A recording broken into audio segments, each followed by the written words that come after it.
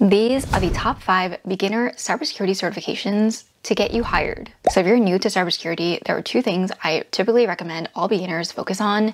Number 1 is to, of course, learn technical skills. You can do this through hands-on labs, different projects. I have a lot of technical courses and cyber ranges that I also share on my channel. But the second thing is, of course, certifications. Certifications are basically the credentials that employers are looking for when you're applying, especially to cybersecurity jobs. Besides cloud, cybersecurity is probably the biggest sector in tech that wants certifications. And oftentimes certifications means higher salaries, higher chance of getting noticed by a hiring manager or a recruiter, and of course just general upskilling. So the first cybersecurity certification on this list is the Security Blue Team Level 1 certification, or the BTL1. So if you've done any research into cybersecurity jobs, you've probably already seen that most entry-level cybersecurity jobs are in the blue team or defensive security. So this means working in an SOC, triaging through logs, looking through different alerts, responding to security incidents. This is typically the most junior role on a cybersecurity team. And that is why a lot of entry-level or beginner early career certifications in cybersecurity are focused specifically on the blue team. This certification is one of the ones that really stand out because, let's face it, there's a lot of certifications out there, and it takes a while for recruiters and hiring managers to catch up and realize, hey,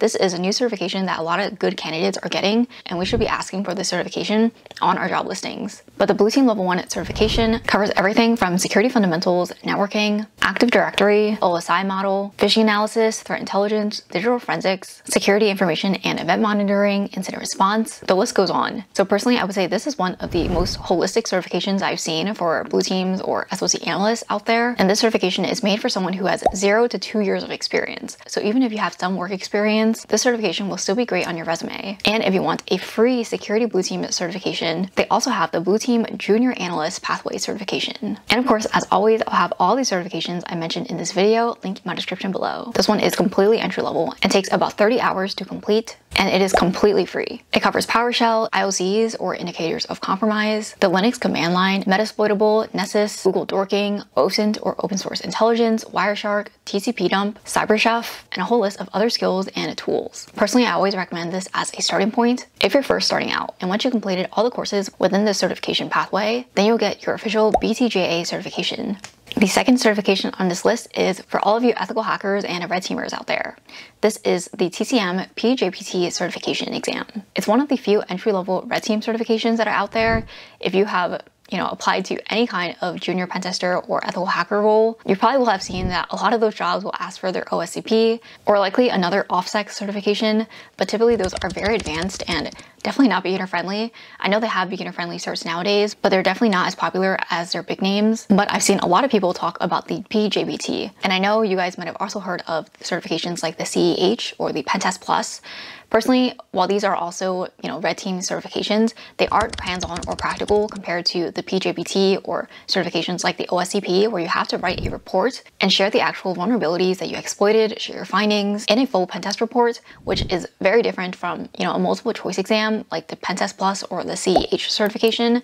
And that is another reason why they're typically not going to be as solid to employers if you're trying to show off your technical skills. Okay, so what's covered inside the PJPT certification? So I really like the format of the exam, but it's basically you'll have 2 days to complete the assessment and an additional 2 days to write your pen test report. And as part of the exam itself, you'll be leveraging your Active Directory exploitation skills to perform lateral and vertical network movements to try to compromise the domain controller. The exam voucher also comes with 12 months access to the training material that the exam is based on. So I would highly recommend taking that training before going through with the exam, but they also give you 1 free exam retake. So if you don't pass on the first try, you always have another try. But the main goal of this exam is to actually teach students hands-on how to actually conduct a pen test rather than just answering questions from a textbook or just answering a multiple choice exam. That doesn't really teach you much of the skills that you will actually be using on the job as a junior pen tester. All right, certification number 3 on this list is going to be one that you hopefully have already heard of, and that is the CompTIA Security Plus. Now, I always add the Security Plus into these certification lists or recommendations for someone who is starting out in cyber, because the Security Plus in general is just one of the most,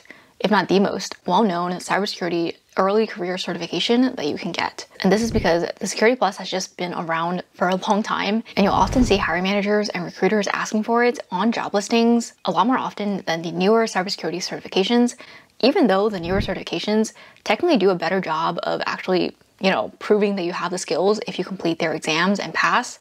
But the Security Plus is yes, mostly multiple choice, but it does have some performance-based questions where you actually have to do hands-on work. But for the most part, it is definitely nowhere in comparison to a hands-on certification exam. But it is still very popular with hiring managers. So in general, what I recommend to beginners is, of course, get your Security Plus so you can at least get through the hiring manager where at least there's one certification on your resume that they recognize. And of course, it covers the foundational cybersecurity concepts. So at least they know that you have the basics down. And then number two, getting a technical certification. Any one that I mentioned in this video, I'll be covering a few more after this, but that'll give you a good balance of certifications on your resume. I typically would stop at 2 or 3, to be honest. I know there's people with their resume decked out in certifications, and personally, I really don't think you need all that unless you really want to and you don't have the funds to. But most of the time, certifications are pretty pricey. They're like in the hundreds, and also there are renewal fees every year, every other year, maybe every 3 years. Personally, I wouldn't go overboard with, 4, 5, 6 certifications just to continuously pay for it, because eventually you're probably not going to need them anymore when you're in your mid-career or your senior career, where you're probably going to be going for your CISSP or your CISM or your OSCP. So yeah, no need to get, too many early career cybersecurity certifications right at the beginning. Okay, so for the CompTIA Security Plus, it basically covers a breadth of knowledge, everything from encryption to Active Directory to different ports to networking cables. It definitely does cover a lot of different topics within the cybersecurity and touching a bit on the IT space. I will say that it definitely does help you prepare for cybersecurity interviews as well, because I could answer almost every question after taking my Security Plus. Almost every topic, even if I couldn't answer it, I knew something adjacent to that concept because of what I learned from the Security Plus. So I will say it's very well worth it just for that aspect. But there is also a CompTIA Security Plus exam objectives guide. I always share this to anyone who is studying for their Security Plus.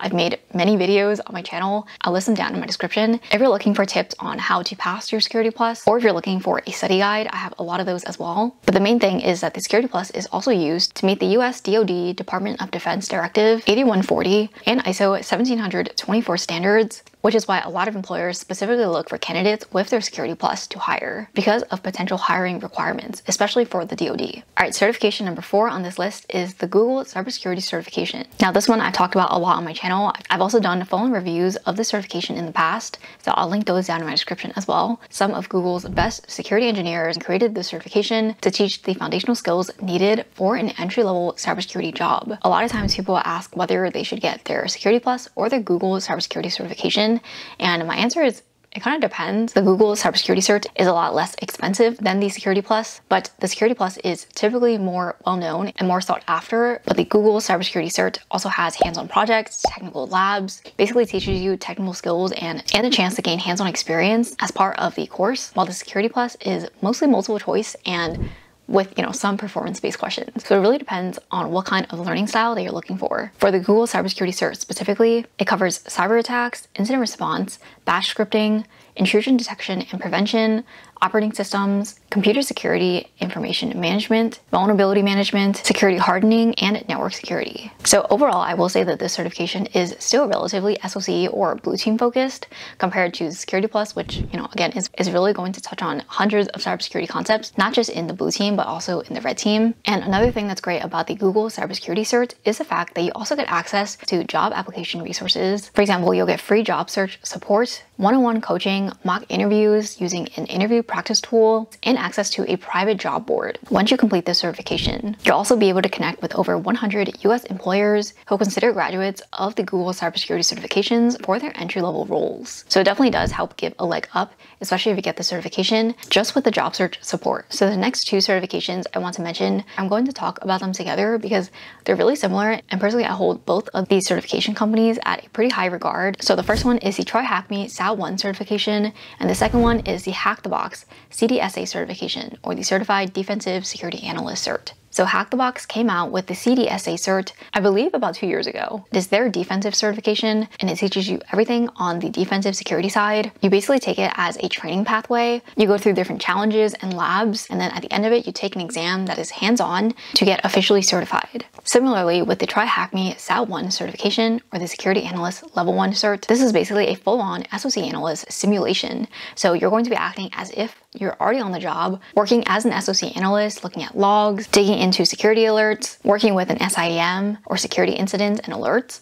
So there's a lot that goes into it. There's also a multiple choice portion that is part of the TryHackMe certification exam, but the overall concepts covered in both of these certifications are very similar since they're blue team focused, but the way that they are constructed are pretty different since the TryHackMe certification primarily focuses on the exam experience itself. Of course, if you buy the exam, it still comes with the training for it, but for the Hack the Box certification, you're primarily purchasing the training and then taking the exam at the end of it, if that makes sense. The focus for TryHackMe is on the exam experience itself, while the focus for Hack the Box is on learning everything from the pathway, and then the exam at the end is kind of just like a cherry on top. That's basically how it felt when I was reviewing both of these certifications, which is also why I feel like the Hack the Box CDSA certification is actually a bit more entry level compared to the TryHackMe one, even though I've heard, people will share the opposite opinion online on Reddit and stuff. So it's up to you. I would definitely do your own research picking between these two certs as they're very similar.